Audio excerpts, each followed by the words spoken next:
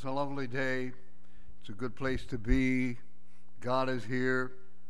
God will speak to your heart if you look to Him. If you sit there and don't expect God to speak, He won't speak. You have to have a heart that's open. You have to be expecting God to shine in your heart. Why don't we just bow for a moment and you ask God to speak to your heart, not to speak to somebody else, but to speak to you. Would you do that just for a moment or two?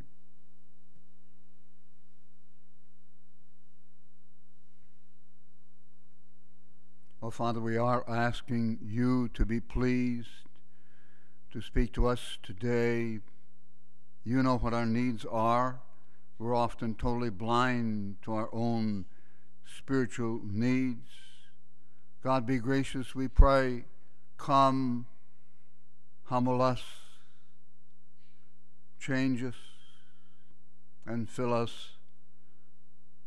As Paul prayed, the God of hope fill you with all joy and peace in believing, that you may abound in hope through the power of the Holy Spirit.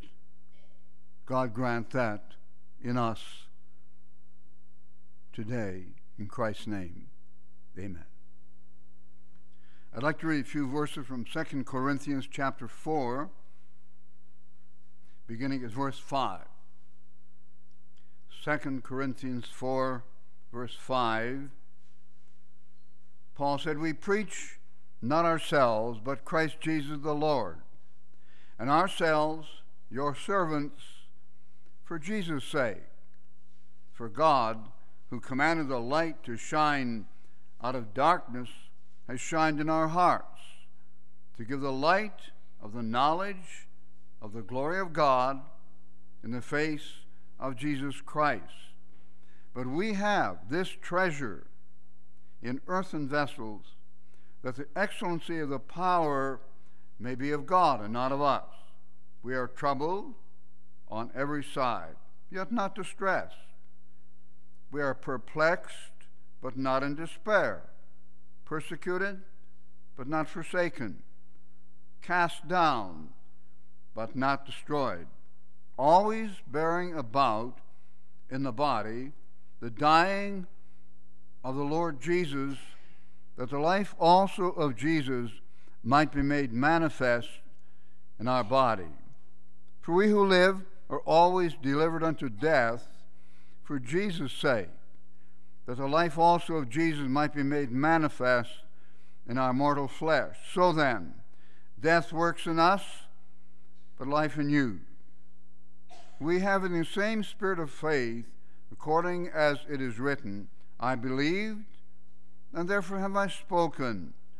We also believe, and therefore speak, knowing that he who raised up the Lord Jesus shall raise up us also by Jesus, and shall present us with you. For all things are for your sakes, that the abundant grace might through the thanksgiving of many redound to the glory of God. For which case we do not faint, but though our outward man perish, yet the inward man is renewed day by day. For our light affliction, which is only for a moment, works for us a far more exceeding and eternal weight of glory, while we look not at the things which are seen, but at the things which are not seen. For the things which are seen are temporal, but the things which are not seen are eternal." Just that far.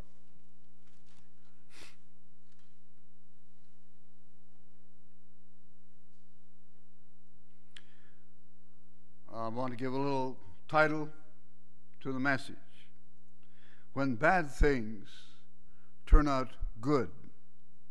This is in Scripture and also in contemporary life. In 1 Samuel 30, if you remember David, Saul was king. He hated David with a passion, constantly seeking for him. Finally, David decided to just run away, get out of the country, and live among the Philistines, who were mortal enemies of Israel, of course. And he went with some 400 men and he met King Achish, and King Achish liked him apparently, and they became friends. And he gave him a town to stay in, Ziklag it was called.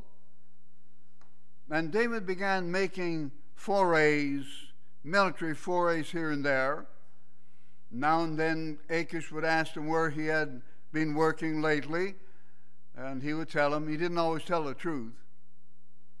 And then the Philistines were getting ready to battle with Israel. And David had a plan. He thought, I'm on the right side of this guy Achish, and I can go with the Philistines. When the battle starts, we can turn on the Philistines and help Israel to win.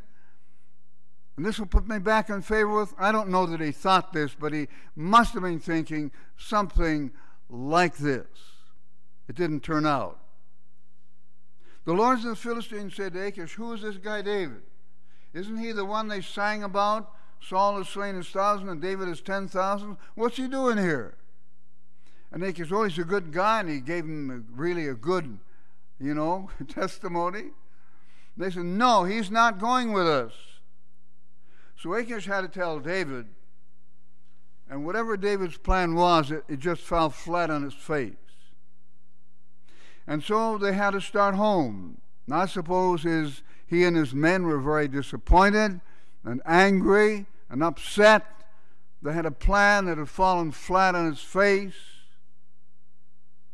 Then they got home to Ziklag. In their absence, some marauding band had come, destroyed the place, burnt it, taken all the women and children captive, and there was nobody alive in Ziklag when they got back.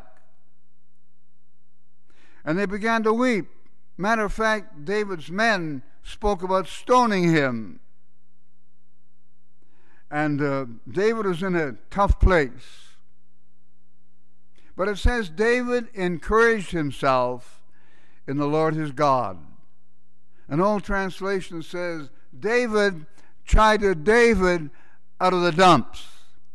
He talked himself out of it. He encouraged himself in God. Surely something good can come out of this. So he prayed, asked God for guidance, and God told him to go, and he would catch this marauding band, and he did. Came on them suddenly, surprised them, defeated them, and all the spoil they taken from their town and from other towns became David's, and they wound up with more than they had before. Now, if they had not been disappointed in going with the Philistines to battle, when they got back to Ziklag, it had been too late to find what happened to their family. So God took one thing, it looked very bad. In the long run, it turned out very good. They had more than they had started with. And so God has ways of making good things come out of bad things. Paul and 276, I think it is, people in a boat. Things were going well, then they weren't going well. A storm broke. Now they're facing death. They're in a place close to shore. It was night. They took some soundings. They were drifting into shallow water. The outlook was very bad. Very bad. But they started off a very soft wind at the beginning and the joy of the voyage, but now it's totally different. Euroclydon was called a real wicked tempest. There was no hope of them getting out of this. What was God up to? Well, Paul was not one to doubt. He prayed, which is the best thing you can do when you're in a difficulty, in a situation you can't handle or you can't change. Pray, call on God. He is building his church. The Bible says the church is subject unto Christ. Keep that in mind. Christ is the one in control of this church, of every church.